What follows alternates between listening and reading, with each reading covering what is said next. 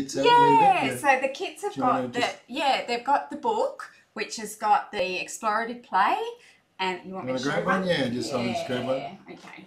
So should we go down Yeah, to, yeah. oh, look at this, you're so good. All right, so here's an example of the kindy book, and in true Swan style, the start is all about the education and the research, so looking at that concrete representational abstract approach, interweaving play.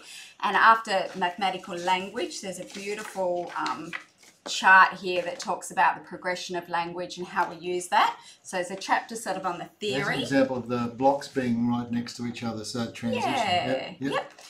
So the first chapter is about the theory. We then get into the counting skill checklist that can be used for assessment, and they go through from individual students with IEPs through to more of a whole class screener.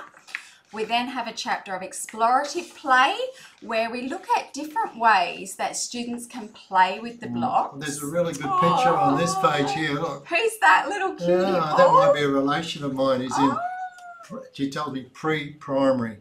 Like I said kindy, but she corrected me. Pre-primary. It's one of Paul's 3 granddaughters. They're one in red. She's gorgeous. Yeah.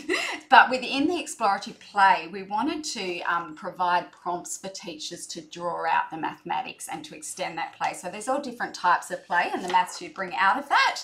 And then you have the teacher-led activities. So they're counting forwards, looking at each of those skills in that checklist, and you've got an example of the activity. It specifies the maths, the language, shows you how to do it with nice pictures, and then how to make it a little easier or how to make it a little harder.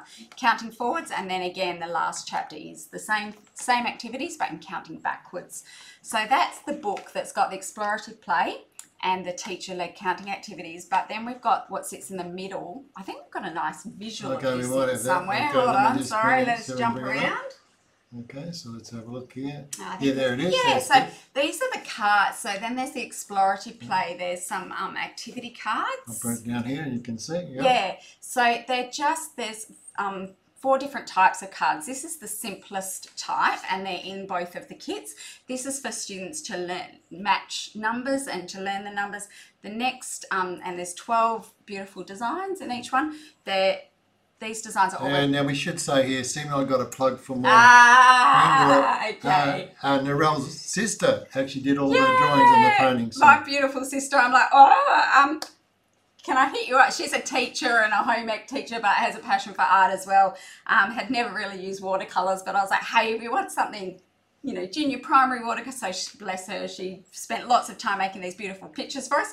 And then the second level activity is, say, the same design, but without the numerals. So you've got the blocks that they can place, but that's where they really, if this is a 7, is this 1 more or 2 more? I wonder, and I can check. The third level of card is this, but shrunk. So they can't match the blocks. It's a bit like putting together IKEA furniture.